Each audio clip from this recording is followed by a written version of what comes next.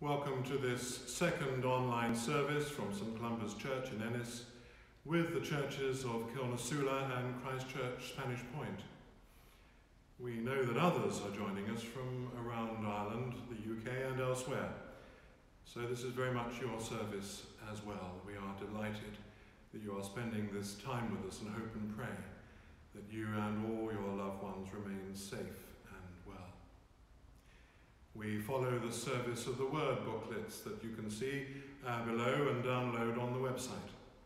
You can also view or download and print the pew sheet for this Sunday, which includes some suggested hymns on YouTube.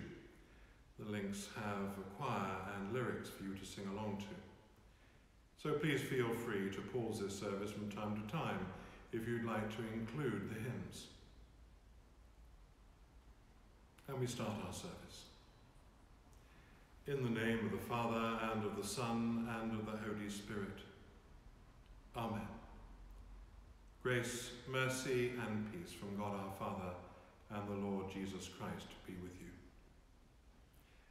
Together we say, one thing have I asked of the Lord, this is what I seek, that I may dwell in the house of the Lord all the days of my life, to behold the beauty of the Lord and to seek him in his temple.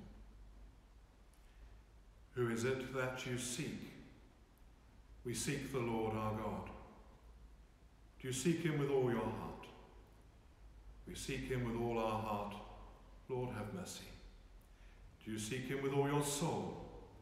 We seek him with all our soul. Lord, have mercy. Do you seek him with all your mind? We seek him with all our mind. Lord, have mercy. Do you seek him with all your strength? We seek him with all our strength. Christ, have mercy.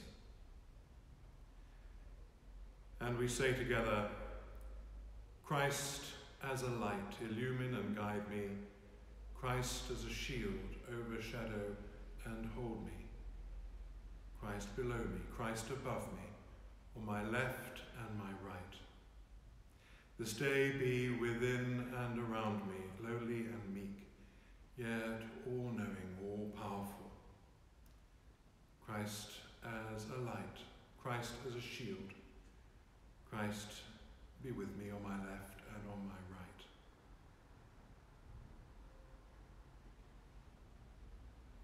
So we say the prayer for this Mothering Sunday. God of compassion, whose Son, Jesus Christ, the child of Mary, shared the life of a home in Nazareth and on the cross, drew the whole human family to himself. Strengthen us in our daily living, that in joy and in sorrow we may know the power of your presence to bind together and to heal. Through Jesus Christ our Lord. Amen. The first reading is taken from the book of Exodus. Now a man from the house of Levi went out and married a Levite woman. The woman conceived and bore a son, and when she saw that he was a fine baby, she hid him for 3 months. When she could hide him no longer, she got a papyrus basket for him, and plastered it with bitumen and pitch. She put the child in it and placed it among the reeds on the bank of the river. His sister stood at a distance to see what would happen to him. The daughter of Pharaoh came down to bathe at the river, while her attendants walked beside the river. She saw the basket among the reeds and sent her maid to bring it. When she opened it, she saw the child. He was crying, and she took pity on him. This must be one of the Hebrews' children, she said. Then his sister said to Pharaoh's daughter, shall I go and get you a nurse from the Hebrew women to nurse the child for you?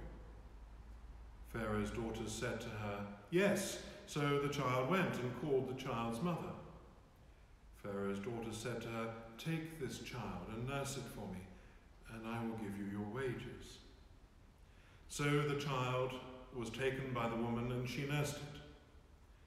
When the child grew up, she brought him to Pharaoh's daughter, and she took him as her son. She named him Moses because, she said, I drew him out of the water. Here ends the reading.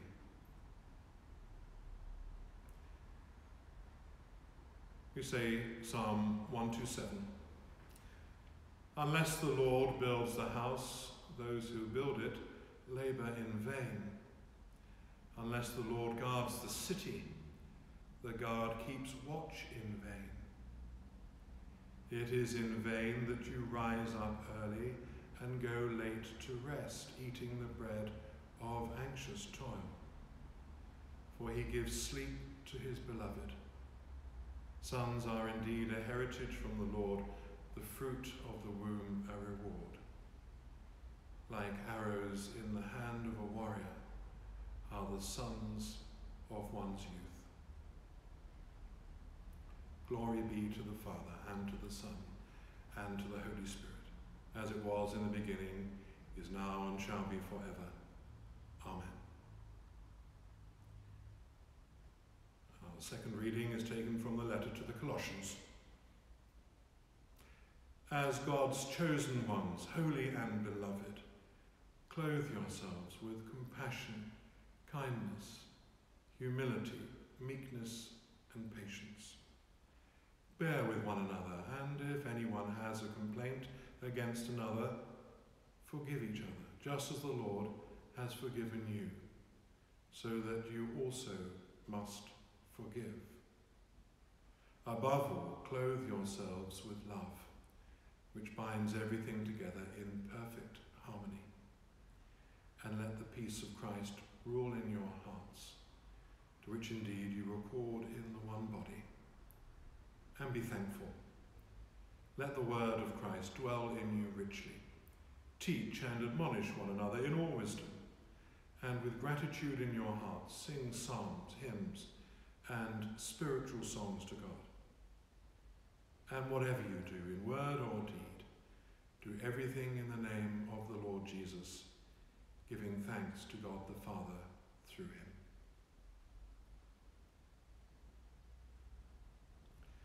Hear the gospel of our Lord Jesus Christ according to John.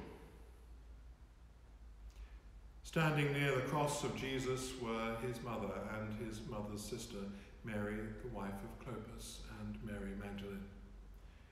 When Jesus saw his mother and the disciple whom he loved standing beside her, he said to his mother, "Woman, here is your son."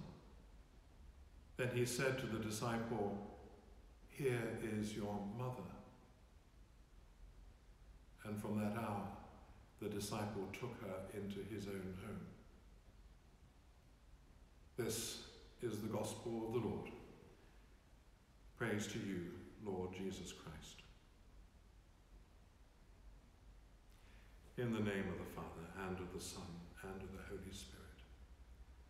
Amen. Mothering Sunday, or Mother's Day, is a rather complicated festival in the Church's calendar. Now some of you say, what does he mean by that? Surely it's simply a time when we celebrate mothers. That's the way it's always been. We see it everywhere. In the shops, on the TV, we're used to buying cards, sometimes some flowers. Husbands and children may be cooking an occasional breakfast on a tray, prepared with a fairly wide range of culinary skills and of variable quality. Surely it has always been there, always celebrated, always a tradition.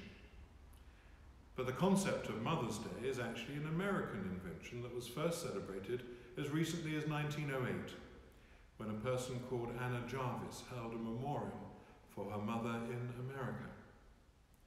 She then began a campaign to make Mother's Day a recognized holiday in the United States.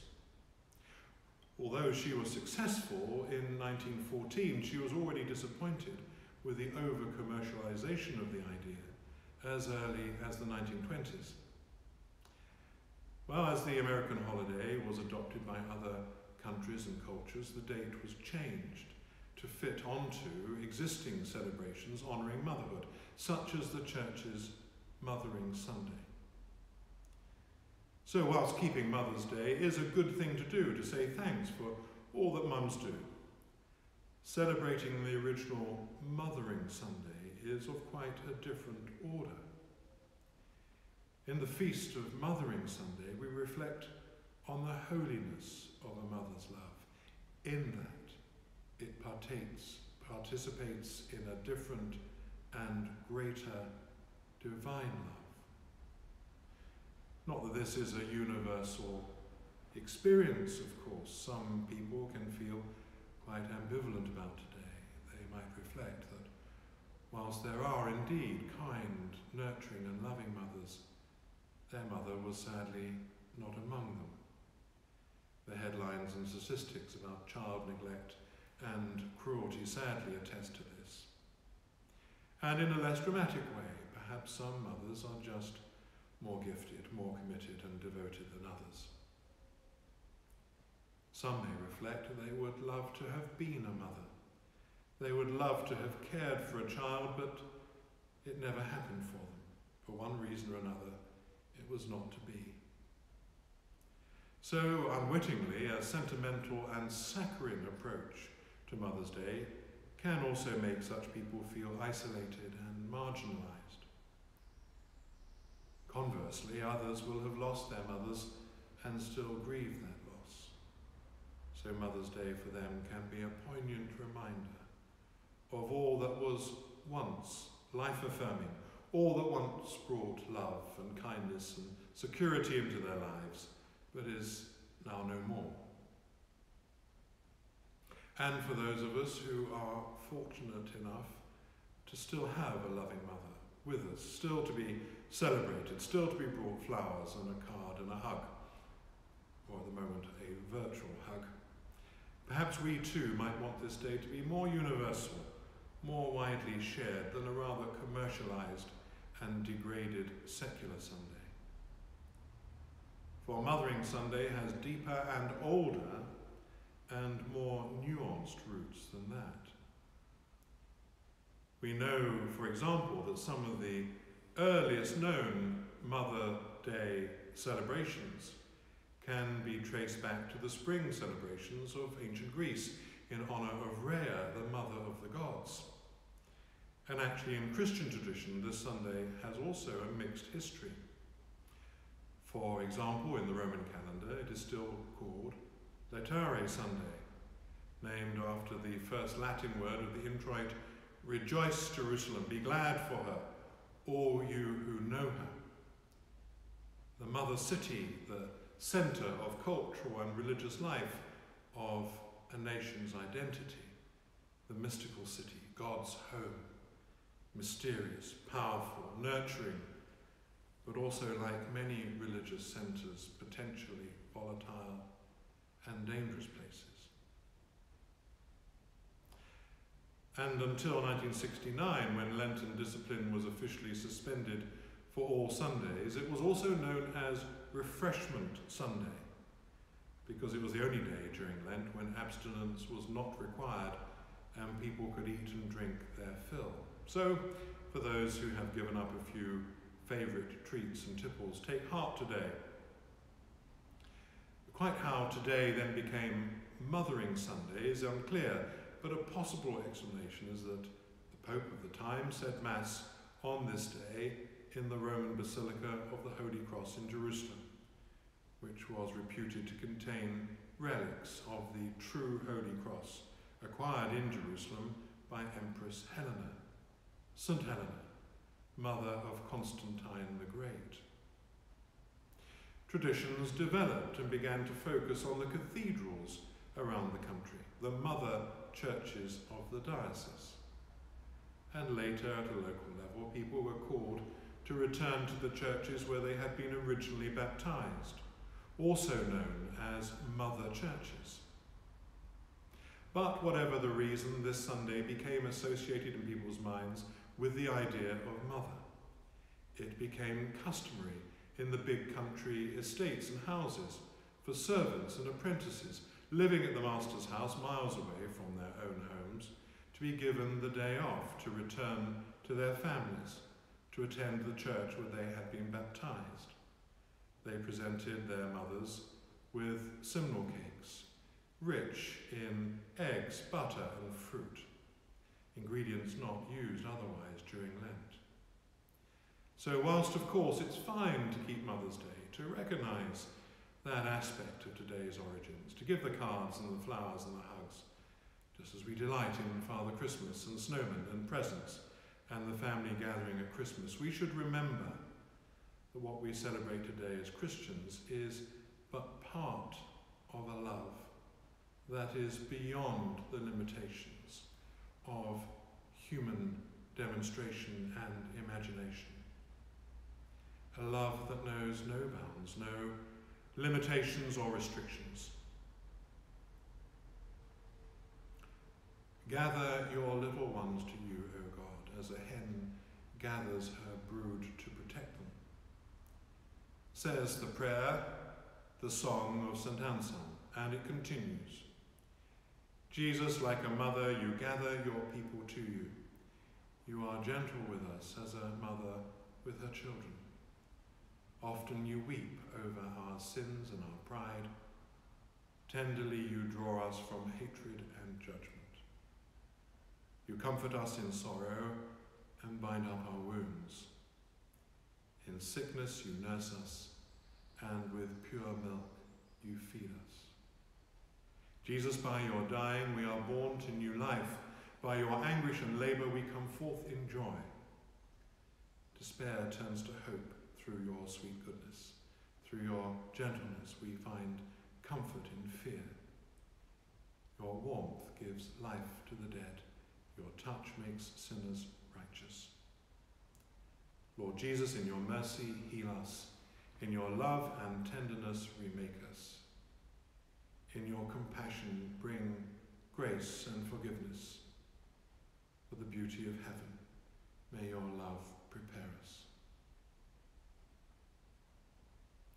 Let us therefore today and every day seek to show some measure of that maternal and nurturing love for each other and for all the people of this world. Amen. So let us now declare our faith in God. We believe in God the Father, from whom every family in heaven and on earth is named. We believe in God the Son, who lives in our hearts through faith and fills us with his love. We believe in God the Holy Spirit, who strengthens us with power from on high. We believe in one God, Father, Son, and Holy Spirit. Amen. Let us now pray for our church, for ourselves and neighbours, and for the needs of the whole world. Jesus said that those who remain faithful to him will bear much fruit. So we pray for communities of Christians throughout the world, for church leaders, and for all women, men and children who seek to know and build God's kingdom on earth.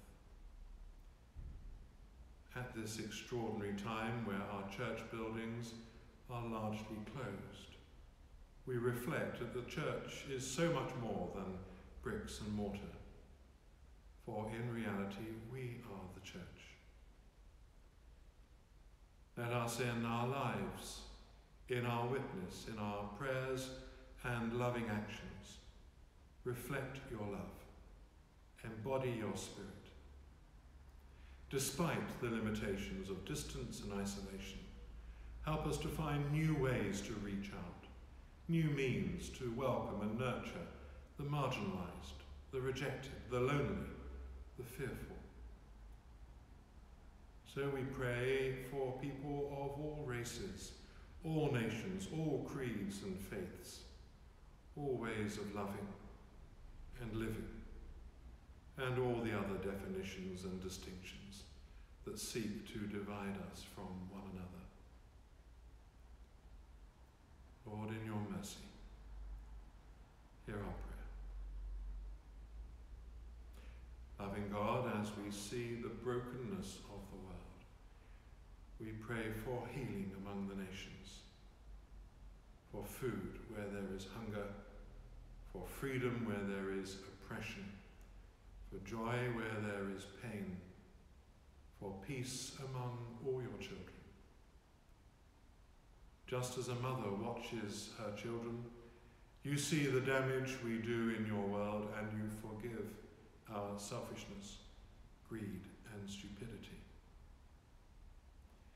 May your love strengthen us, so we can work to change ourselves and thereby the world. Lord, in your mercy, hear our prayer. We pray especially for mothers and for stepmothers, grandmothers, godmothers, and all those women who have loved and laughed, wept and worked to care for others. Let us be a source of encouragement, support and friendship for them as they courageously accept this inspiring responsibility. Bless all parents and all carers, and strengthen those families living under stress. We know that for some, Mother's Day is not a celebration but a time of heartache. May they have the comfort of knowing that your love for them is constant, your understanding is perfect, your compassion is never ending. Lord, in your mercy, hear our prayer. Loving God, we pray for the very old, for those living with serious illness, and for those who love them and struggle as they witness their loved ones' diminishing health and daily challenges.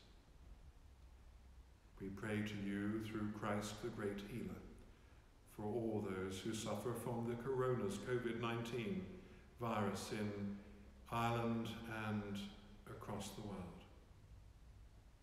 Give wisdom to policymakers, skill to healthcare professionals and researchers, comfort to everyone in distress, and a sense of calm to us all in these days of uncertainty and distress. Lord, in your mercy, hear our prayer. We pray for all who mourn. Jesus Christ laid down his life for us.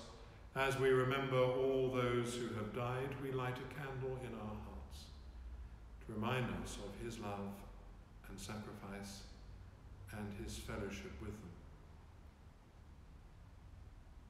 Almighty God is our eternal Mother and Father. We entrust to God every mother's child who has died, remembering those particularly dear to us, those we have loved and lost. And we pray that all those departed will rest in peace and rise in glory. This we ask in the name of Jesus Christ our Lord, who showed compassion to the outcast, acceptance to the rejected, and love to those to whom no love was shown. Amen. And together we say the Lord's Prayer. Our Father, who art in heaven, hallowed be thy name. Thy kingdom come, thy will be done, on earth as it is in heaven. Give us this day our daily bread, and forgive us our trespasses, as we forgive those who trespass against us. And lead us not into temptation, but deliver us from evil. For thine is the kingdom, the power, and the glory, forever and ever. Amen. O God, make clear to us each road. Make safe to us each step. When we stumble, hold us. When we fall, lift us up. When we are hard-pressed, deliver us, and bring us at last to your glory. And may the grace of our Lord Jesus Christ, the love of God, and the fellowship of the Holy Spirit be with us all, evermore. Amen. May God bless you and all those whom you love, this day and every day. Let us go in peace to love and serve the Lord. In the name of Christ.